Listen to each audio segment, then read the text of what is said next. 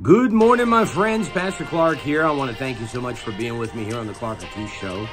Next 30 minutes is going to be exciting. We're going to talk a little bit about what I've been talking about this past weekend. It has to do about living a debt-free life. I don't want you to eliminate yourself from the list of those that will be debt-free.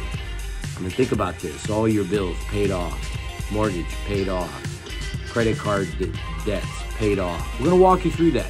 We're also going to talk about a couple of testimonies of individuals that have already begun to be debt-free. I'm going to talk about how they did it, and I want to walk you through it because you can get set free from your debts. So don't listen to what other people say. Crank up the volume and watch this broadcast. It's a life enhancement. Amen? So sit back, relax, crank up the volume, and let's get the Clark Ortiz Show on the road.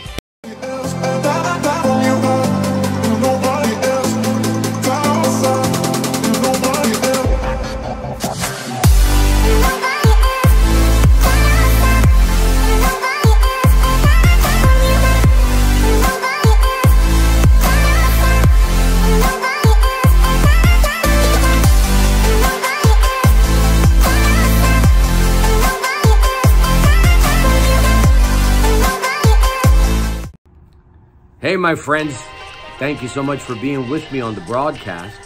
You know, I was talking this past week about living debt-free. What does it take to be debt-free? Now, there's a number on the bottom of the screen, and I want to encourage you to pick up the phone and call that number right now.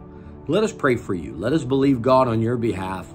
Let us watch how you can walk through a debt-free life. Yeah, that's right. You can live debt-free. And you may be saying, well, you're debt-free because you have all this money. That's a preconceived idea. No, you don't need a lot of money to be debt-free. Some people look at their debts and they're scared of it. But you have to have a good relationship with your money. You should think about that. That's what we're going to talk about today. So I want you to get a piece of paper and a pen together. So I'm going to show you how you can get yourself completely out of debt. And especially if you have bad debt, the worst debt, the easier it is to get out of debt. And that's sad to say. The worse debt you're going through, it's easier for you to get out of debt. Let me explain this to you. So in today, the presidency, Biden, had given a process on how to receive your college payments, what you owe at college, how to pay it off, or receive a $10,000 benefit to be able to pay off or pay down your college bill, what you owe to school. But here's what a lot of people are finding out. If you were faithful at making your payments, that $10,000 is not available to you. But if you struggled making your payments, that $10,000 is available to you. I want you to think about that just for a moment, because I'm going to put a light on a situation that many people do not know truly exists. In this country, we desire to help those who are in need. So people become immigrants because they're in need. I'm from Puerto Rico. Now, the year that I was born, 1965, if you were born in Puerto Rico, you're an American citizen. But before 1965, or before, I think it was 1954, Puerto Ricans were not known as American citizens, but they can actually take their birth, come to the United States, and become an American citizen. And so the reason why they did that is because the island of Puerto Rico was going through financial crisis. It was a financial turmoil. You had a lot of issues with hurricanes, as we just saw recently, that went through the island and would hurt the people. But the American people, the government, also noticed that Puerto Rico was a great port to be able to go in and out of Latin America. It was a good midway port. And the island of Puerto Rico is about 1,500 miles from Florida, 1,500 miles due east of Florida. So it was a good port for mariners and ships to be able to dock there for security, and they would stay there in the island. So it behooved them to help the people of the island of Puerto Rico, to help the citizens, and to help the nation to utilize Puerto Rico and accept Puerto Rico as a territory, meaning every person born in Puerto Rico can become an American citizen. Well, that was created because there was a need on the island. So there was a need with our educational bill. Those that went through school and received some type of loan or some type of item that they had to pay back, if they could not pay it back, $10,000, up to $10,000, they can actually get a fund from the government to pay $10,000 towards your bill. But for those who have been making the payment faithfully, are finding it a struggle to be able to pay or receive that $10,000 benefit from the government. So if we recognize that and use this as a process, that's the way America works. America works under the process of helping those that are less fortunate or those that are in a struggle or in a bind. So here's what this means. If you have bad debt, that means you have debt that you're having a hard time making a payment and you're late all the time, and you have incurred higher interest or penalties. Let me tell you something. I want to talk to you first. Those of you with the manageable debt, we're going to talk about in a minute. Right now, those of you that have bad debt, you've been chasing or running away from those creditors who are calling you. You hit ignore, you've put them on block, you don't want to accept them, the mail comes in, you rip it, you throw it away. Look, I know what it's like. I know what you're going through because I've been there. That's right. I've been in that position. When you're in the ministry, sometimes it's real difficult to be able to pay your bills because you're a ward of donations. And even though ridiculous people think that all preachers get all this money, it's completely false. We give more than we ever receive. I mean, I've been in and lived in poverty, but God took care of everything. And we had to learn, and that's why I'm giving you this information. One of the benefits that I had is I had to learn how to be able to manage debt, and I was able to help others out with their debt, whatever their situation was. I was able to walk them through a forgiveness of debt. So the first person I want to talk to are you that are having bad debt. Here's what I'm going to ask you to do. You're going to get a piece of paper and you're going to write down, number one, identify who you owe and how much do you owe. I know that's a number that you don't even want to look at. You want to ignore it, but don't do it, because based on what I had just said, that this system of government and what we have here is we have a process of people that will help you when you're in trouble. So the bigger problems that you have, the worst thing to do is to ignore them. Right now, take a look at them, because I'm going to show you how you're going to get debt forgiveness off of that situation that you're in. You're going to be forgiven of that debt. Whatever that number is that you haven't paid, you've been behind, you haven't been able to make those monthly payments, or they've taken you to collections, you got a collection agent that's calling you. I'm going to show you how to get out of that debt. That's the first one I'm going to help you with. And we're going to walk through that situation. Okay, so don't change this channel. We're going to take a break right now. When we come back, I'm going to talk to you about how to get out of that bad debt. Thank you so much for staying with me. Now, we're going to talk about how to wipe out bad debt. But I want to share with you a story of a gentleman by the name of Eric. That's what we're going to call him, is Eric.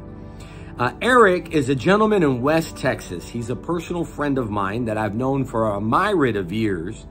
And I've watched him go through life and issues and situations and marriages and divorce and issues with the children and no job and a job, making a lot of money, making no money, acting, all that stuff. And I asked him if I could share this story, and he said I can. So through his challenges of life, as we all have gone through, there comes a time that you have a hard time making payments. And so what happens? You end up with a bad debt. And the creditors start calling, and the credit card companies call, and they want you to pay. But look, you can't get blood out of a turnip, no matter how hard you try. If there's no money in the bank, how are you going to make that payment? So you hit ignore, because I got to survive. That's what goes on inside people's minds like that. I got to survive. So I told Eric, I said, Eric, let me tell you what I did. You need to call those creditors. First, number one, I asked you to do this. Write down on a piece of paper, who is it that you owe? How much is it that you owe? Those are the two things you need to know right now. Who is it that you owe, and how much is it that you owe? You call that person up. Look, they're not going to send you to jail. It doesn't happen. They're not going to send someone knocking on your door. They're not allowed to.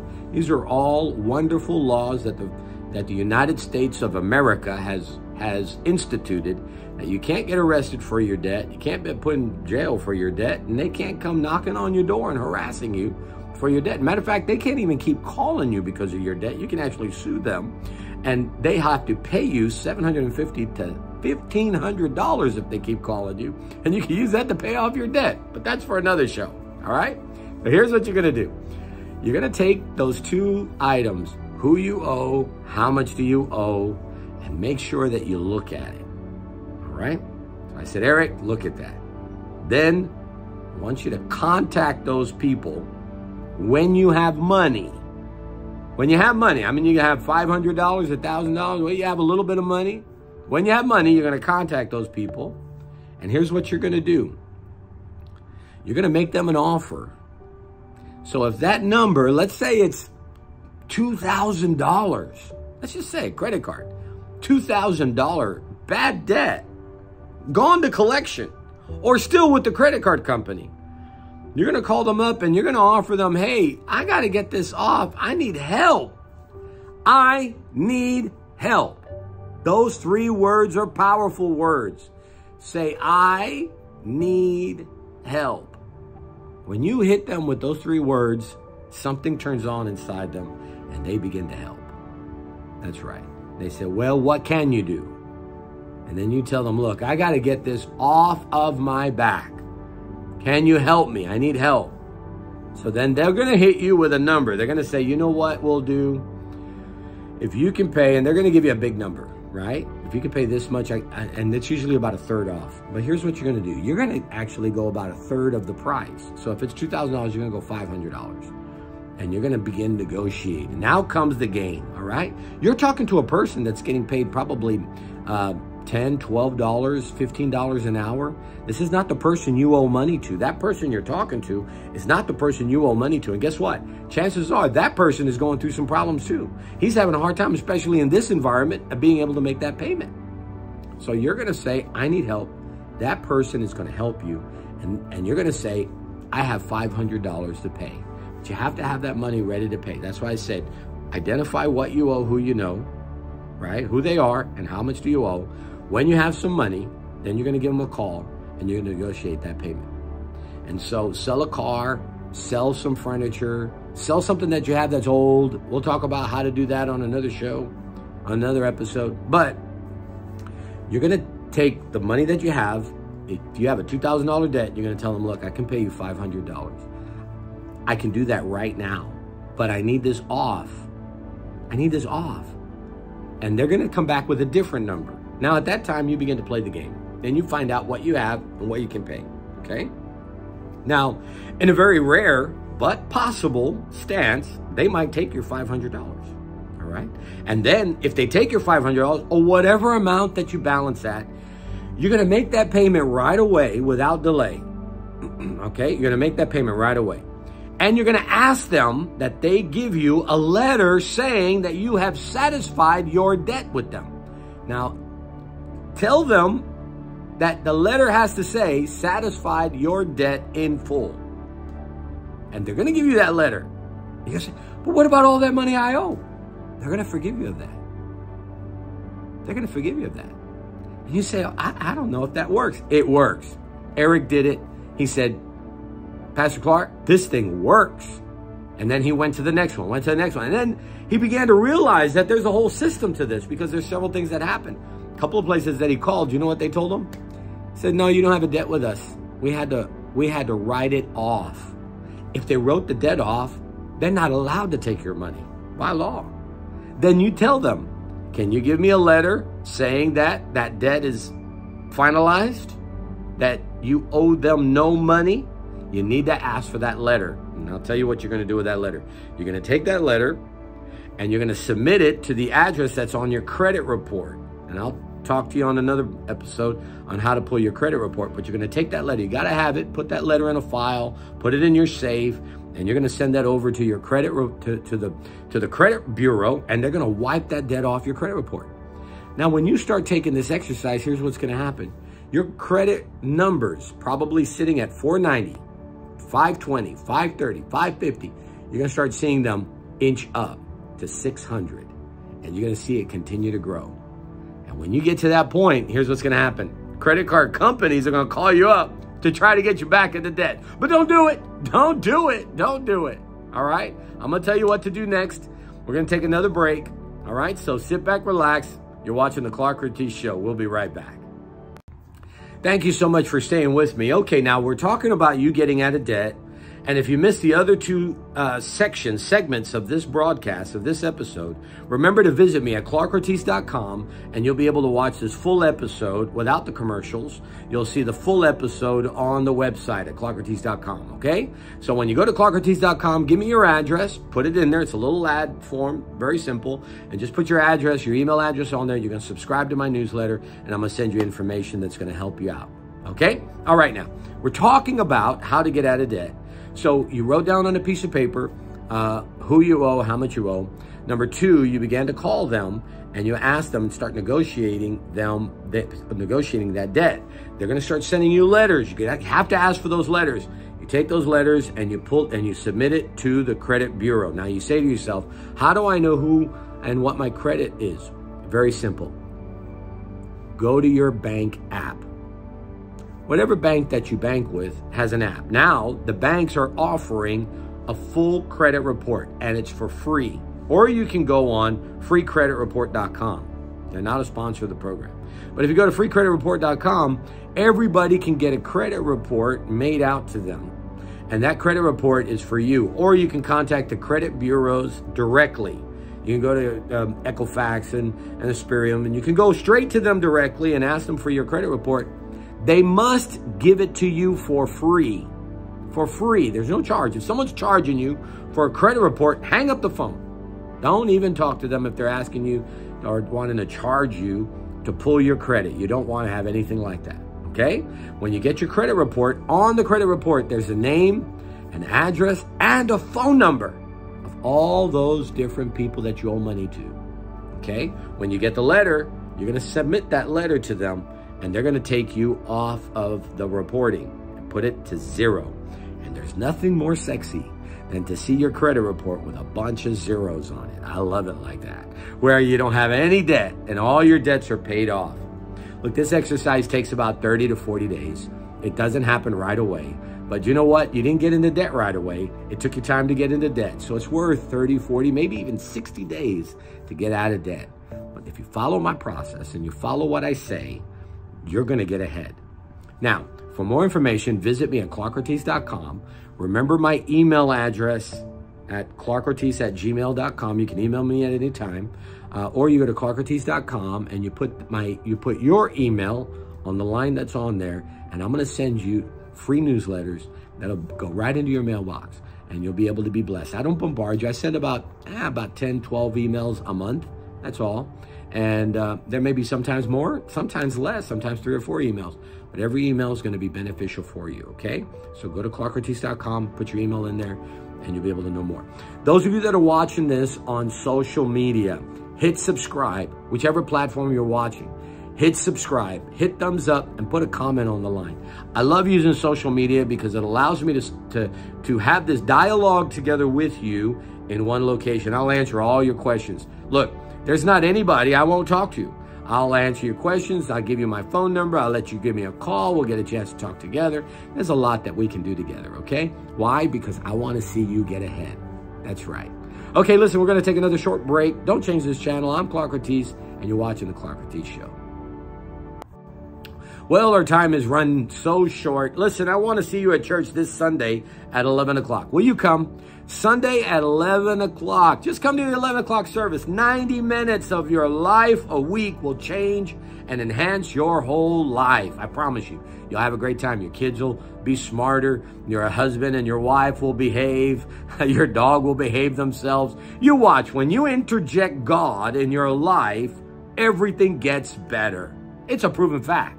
Okay, so come on over to Center Church, 4801 North Cage Boulevard, west of 281 north of Nolana, here in the city of Pharr. You can't miss us. We're right off the highway, and we want to be able to love on you. We want to get to know you. We have a beautiful children's church. We have wonderful classrooms set up for you that you can have a good time.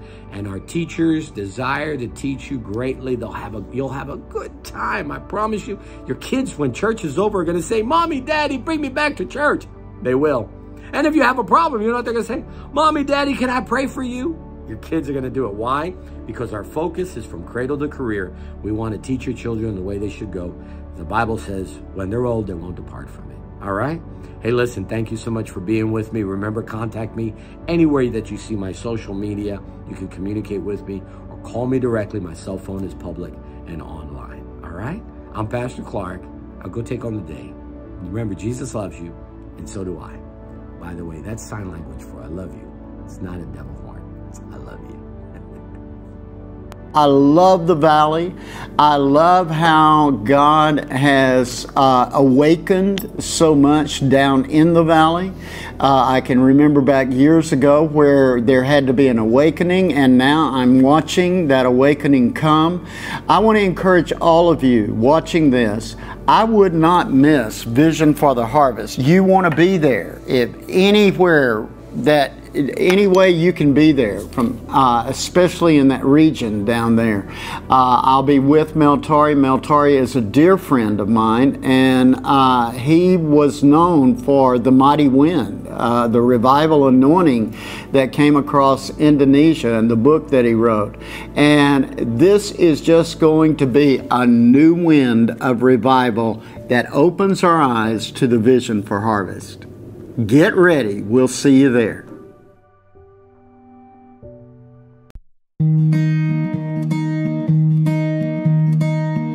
When you see the whole world shaking and you feel your heart is breaking, take my hand, no hesitating. Oh.